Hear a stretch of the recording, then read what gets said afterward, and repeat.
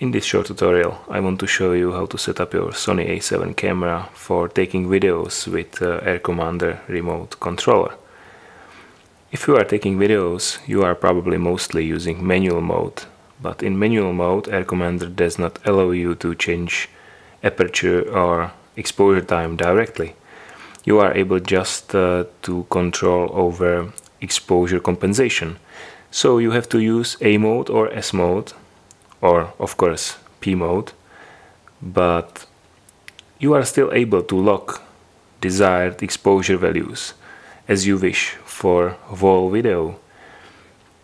How to do that? Let's go to the menu, go to the custom key settings, and on center button or left, right or down you are able to map function exposure lock toggle.